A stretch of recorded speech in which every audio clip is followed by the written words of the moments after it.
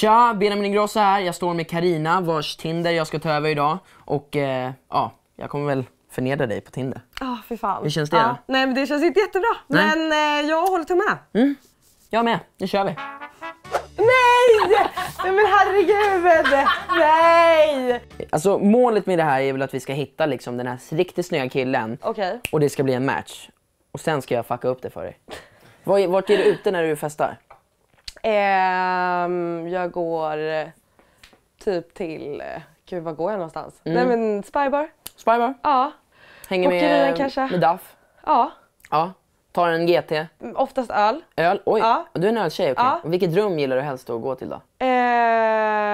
Nej, men alltså gamla gubb. Gamla gubbrummet. Ja. Och var bor du någonstans? På Söder. På Söder? Då ska vi hitta en söderkis till dig. Ja. Du har fått en superlike. Ja. Av oj, nu höll jag på att säga nej, men det där är en kompis. Ja, men ta det- det passivt. Ja, men det är en kompis. Så det är liksom en nära kompis eller en så här. Alltså ute / bekant. Ja, men det är bra. Ja. Då gör Var vi, det- var vänta, det- jag måste skicka en grej då. När sågs ni senast? Nej, men det är några månader sedan tror jag. Det var fan ett tag sedan. Har aldrig tänkt på att du är rätt snygg ändå. Också rätt snygg. Ja, men det är bra för han kör ofta lite the game. Så att det är bra att köra det tillbaka. Jag måste ju kolla hur vad du har för bilder. Ja, men titta, det är jättefina bilder. De kommer ju tänka liksom så här, men gud, kan det här vara kan den här tjejen, Kan hon vara seriös? kan hon vara seriös? Oj, Stefan! Nej, inte riktigt heller. Alltså, Har en son. han drar vi ju en like på. Nej, du gjorde det. Och kolla, it's a Oj. match. Alltså här, jag bara måste berömma ditt lilla getskägg. Lila getskägg också. Nej, ditt lila. Ditt lilla. Så. Kommer från Stockholm, har en son. Ja. Har en son, det känns inte toppen. Har ju alltid velat bli mamma. Nej! Varför inte? Ja, varför inte? Ja. Hade inte varit här om jag inte var kattallergiker och jag jobbar för mycket för att skaffa hund. Fan, jag som har katt. Vem är Jarl då? Oj. Oj. Jag lovar att det är hans bästa vän som tagit de här fotona. Han söker dig vars allmänna härlighet, klipskhet, nyfikenhet, humor samt förmåga att driva med dig själv. Erbjuder manlig motsvarighet i retur. Oj då. Ja, jag vet inte. Du vill You inte- decide. Jag hade ju inte gått för det själv om man säger så. Nej, men jag tänker så här, du har ändå fått en match. Ja, då är det ingen återvändo. Fina foton. Jag kanske kan fota dig nästa gång. Fotar min katt på fritiden. Erik, nej. Han är lite för glad för dig. Han använder ju bara en tacopåse till sina tacos. Skrev han det? Gillar du tacos? Ja, absolut. Gör det?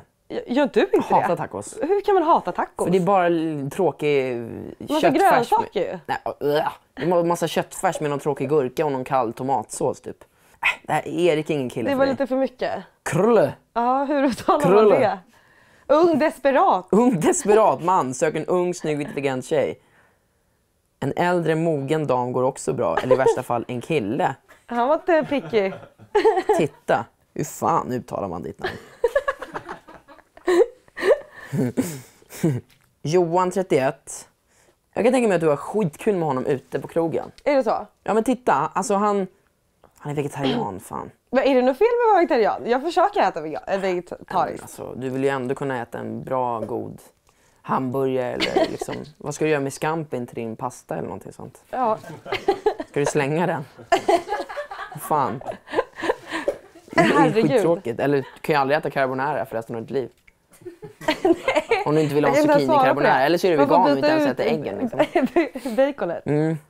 Guanciale, men inte bacon. Men det är lugnt. Förlåt. Det löser sig jag är kräsen. Tackar. Jag gillar dina bilder med. Tar gärna bilder med din katt i veckan. Nej! Var bor du? Adress? Nej, det kan inte skriva. Oj då. Åh, ja. Skit i Musse. Katten. Kör bara du och jag. Vilken dag kan du? Inte alls desperat. Nej. Vad sägs om imorgon eller fredag? Oj då, nej. Imorgon är mamma och pappa hemma, men de åker till landet på fredag. Så du kanske vill stanna över ett tag. Lite rak på sak. Jaha. Men... mina foton. Och hur är Viktor då, kocken? Ja, det är ju så här det blir. Att man liksom vet inte vad man ska svara. Hej Carina, vad gör en PR-assistent på agency för något? En mer vettig fråga kanske är om du skulle vilja ta ett glas vin med mig. Ja, du kliver in där. Ja. Lagar nog bättre mat än dig. Oj. Oj. Stackarn. Tack. Hockey är inte favoriten. Lagar nog bättre mat än dig. Men kom med ett glas vin, tack. Vad känner du? Skulle du vilja ligga med Sebastian? Nej, helst inte. För du vet att Tinder handlar ju bara om att ligga. Är det så? Ja. Det var mer än vad jag visste. Pontus. Måste de ha den här scarfen? Det gör ju allt så jävla mycket värre. Ja, det är liksom inget kul. Nej, men alltså, han skriver ju att han pluggar på någon jävla product och han måste inte ha scarfen. Tycker om att resa, dricka vin, gå ut och... Ja, men alltså jag orkar inte. Skriver folk så här. Ja. Producera musik, krypa upp i soffan med en spännande film. Sånt hån! Nej, det har så varit en match också. Ja, herregud. Du får lämna scarfen hemma. Om vi ska på dejt. Jag heter inte Krulle. Jag heter Christian. Fan, då var det inte intressant. Alltså det är inte så bra att William har sin fru på... Sin fru på Tinder. Ja, nej men det där är alltid konstigt. Men han är ingenting för dig. Nej. Ryan är ingenting för dig. Du är ju mer kräsen än vad jag är nästan. Jag är superkräsen. Du ska ha en kille som heller inte sitter på sitt kontor med sin scarf. Nej. Utan en kille som någonstans typ... däremellan. Ja, men någonstans som är liksom så här. Alla grabbarna är på väg till Spybar. Han bara, fan, jag är tvungen att ta en bild bara, så här, tja. Och den ska han lägga upp. Den är liksom, när klockan är 1:30, han har askul. Och bara så här, nu ska jag ta en profilbild till Tinder. Vill man ha en sån snubbe? Ja, för att han är ute och festar för att han precis har gjort en ny affär. Jaha. Förstår du? Fira lite. Ah, ja. Men inte för en för skrytig affär, utan så här en skön affär. Han kanske blivit signad någonstans. Han kanske precis kommit med i Idol. Åker ut dagen Viktor efter. känns inte som en Idol-deltagare dock. Haha, det här var ju svårt att motstå. Nej men herregud. Ja. Fredag blir det. Nej. Stackars Jarl. Ja, stackars Jarl. Han har aldrig varit med om ett sånt här erbjudande förut. Wow. Nej men, gud. Ska vi ta en middag innan? Fota hos mig. Sen får vi se vad kvällen tar oss. Det blir utmärkt. Ska vi ses? Nej men herregud. Nej. Vilken men att han liksom inte ens är orolig för att det skulle vara på skämt. Nej. Viktor, varför svarar du för? Jag älskar ju hockey. Också orimligt svar. Ja. Det som gör det hela lite roligare. Alltså det är inte bra att ha hörlurar när man är blöt. Man får verkligen stöt. Det är farligt.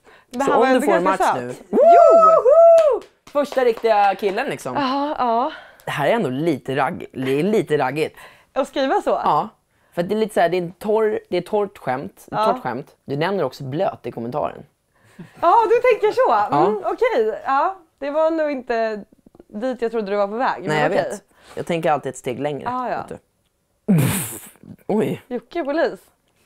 Det känns så oseriöst när poliser ska ha Tinder. Förstår du? Gör det? Det känns att ska han komma och rädda mig? Fuck no. Jag har inte varit där på ett tag så kan inte utbudet nu. Då blir det inget. Fan, han kommer få panik. Han bara, va?